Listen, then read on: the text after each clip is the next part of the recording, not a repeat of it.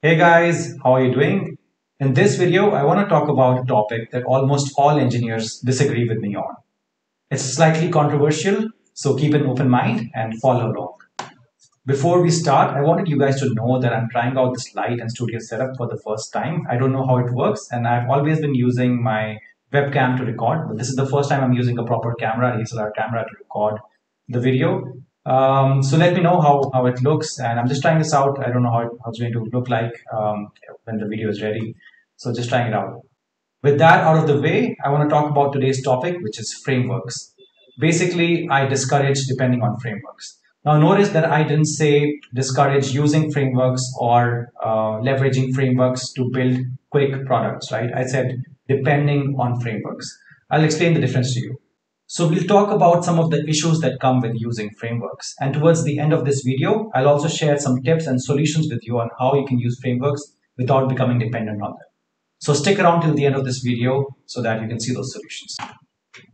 Now, don't get me wrong. Frameworks are cool and they make your work easier and faster, but they're not necessarily extremely reliable. Now, in my videos, you've seen me use multiple frameworks like Fiber, Gin, Chi, and in some videos, I don't use any frameworks at all. And I do that just to show you that you can achieve the same results without using any frameworks. Now, this also means that I don't support any particular framework. And I believe that they're just tools and that you as a developer should be able to work with just about any framework. So in essence, all I'm saying is that frameworks are not important. I'm a huge believer that developers and engineers should be able to think from first principles. This means that they should understand things or concepts from a core principles level, and they should be able to build or derive frameworks from scratch if necessary. Now, I've listed 4 different reasons, depending on their importance, on why depending on frameworks can lead to a lot of big problems in your life. So the first one, I'll go through them all one by one. So the first one is interviews, specifically coding interviews. Now, let's say you're interviewing at a top tech firm, and during the interview, they give you a problem to solve.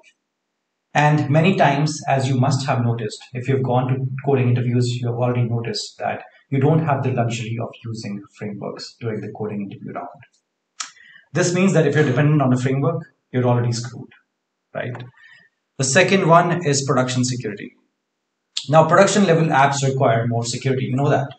So since the framework could be open source and almost everybody would have access to the source code, this means that everybody would know its vulnerabilities.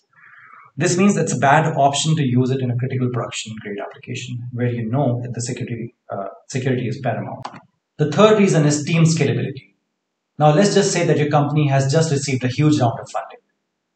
It might become difficult for you to find and train developers to work on this particular framework that you've been using up to this point, thereby increasing communication overheads and delays in feature releases. See, frameworks introduce a lot of magic or abstraction, which means that they do a lot of things under the surface that you're probably unaware about or don't understand how they're working. And this makes you liable to depend on them and start using frameworks as crutches. Now, the fourth and very important reason is support. So frameworks are mostly maintained by communities of open source developers. Now, I'm not talking about highly funded frameworks like React and Angular that basically were internal projects of Facebook and Google, and now they've become open source. I'm talking about more of the smaller frameworks out there that exist that are maintained by developers that are working on the side on a full-time job, and on the side that they're working on this framework and they're maintaining it on the side. And so these kind of frameworks, the smaller ones, comprise about 95% of all frameworks out there. React and Angular, those big frameworks are just 5% of the ones that are out there, right? So I'm not talking about them at the moment. So the issues which happens with these smaller frameworks is that when there's a big life change, like job change or country change in the life of any of the core members of the team of this open source developer team, right? Then chances are that slowly the framework will start to die off. So the core member, he has a major life change or life event or something like that. And then once he leaves or once he stops focusing on this open source project, and in most of the frameworks, there are 2 or 3 of these linchpin or core team members, right? So even if 1 or maybe 2 or 3 of these guys leave, then the framework slowly starts to die off. And after a few years, it's completely stopped. Like all support is completely stopped.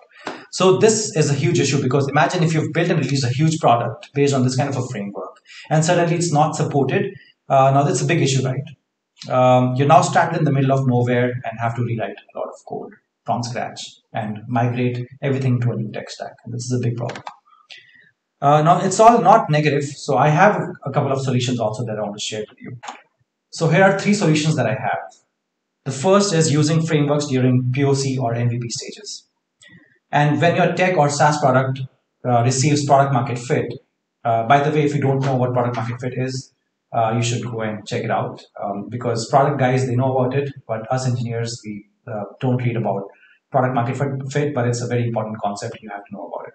Okay, so when your tech product receives product market fit, or it receives a great amount of funding, and you want to scale up, and you have the runway, you have the time and the money and the resources to do this now, consider getting rid of your frameworks and writing as much code from scratch as possible, because you have the money to hire great resources, you have the money to hire a lot of resources, a lot of developers, right? So that's when you should ideally not be using frameworks, right? And you should be using frameworks to quickly build POC or MVP level products, because you're not sure if the market will accept your product or not, or whether it will make you any money or not. The second is understanding technologies that you work with very deeply. This means, let's say if you're learning Golang, check out the documentation of the most common frameworks out there, like Gin, Fiber, etc. Because these frameworks have been built by people like you and me. And the code is super easy to understand, right?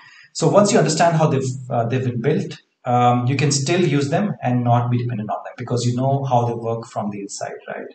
And if required, you can build something like that on your own from scratch.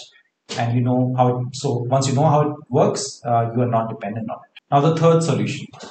If you're concerned about the security of your production grade application, like let's say you're working on a government project. So by the way, I consult the government on a few projects, and they're mission critical, so they cannot have any issues. So I'm the right guy to be telling you about this.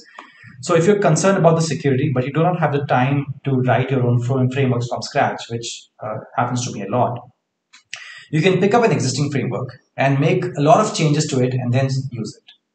So by the way, this is a huge industry insider hack, and I may just have told you the key to working on huge $1 million government projects. Right? So you just have to make enough changes to the framework that the basic functionality remains the same, but it becomes totally unrecognizable, right? Only then you can use it. So that makes it secure. And again, all of this only works if you're not dependent on any frameworks and you know how everything works, how the internals work, right, properly. Now, I hope you learned a great deal from this video. And it's also possible that you may not agree with me on most of these points, which is completely okay. But I want to help you become a killer developer, right? And a developer that's in top 1% of all engineers and developers out there.